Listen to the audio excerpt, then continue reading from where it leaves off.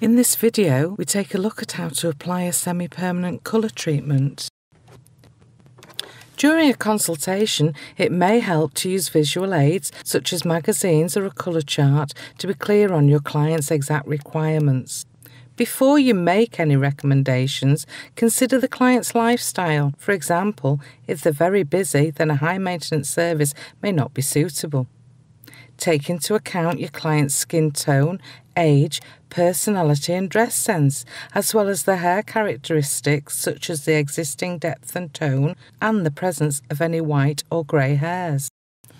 Test the elasticity and porosity of the hair. More porous hair will need less development time. Poor elasticity is a contraindication to any treatment. Check for any psoriasis or eczema, as well as any lumps, moles, cuts or abrasions.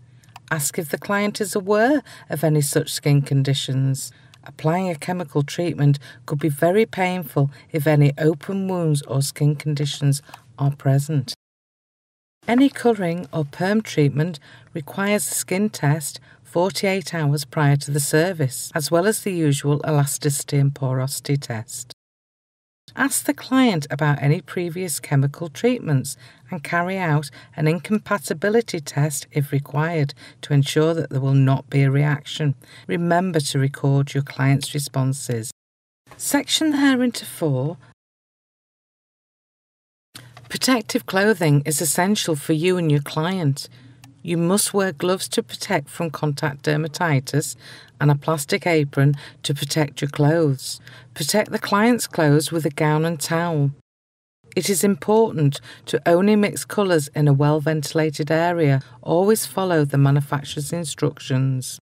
Use a trolley for your equipment and colour so you don't need to stretch or reach for your tools. Apply the colour using a bowl and brush or straight from the bottle with a nozzle. This can be applied to wet or dry hair depending on the manufacturer's instructions. Work up through the head, applying colour to each mesh of hair.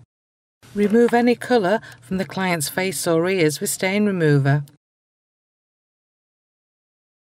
Check to make sure that every part of the hair is coloured and ensure air can circulate around the hair by using the end of the tint brush to lift and separate the hair in the completed sections. Rinse the client's hair, making sure to test the water temperature on your wrist first. Massage to emulsify. Rinse the hair, making sure to check the temperature of the water with the client. Repeat rinsing as necessary to completely remove the colour. Next, condition using the appropriate massage technique. Finally, blow dry your client's hair and complete the service. Remember to provide aftercare advice for the client on the best way to maintain their new hair colour, such as product recommendations and the ideal time until their next treatment.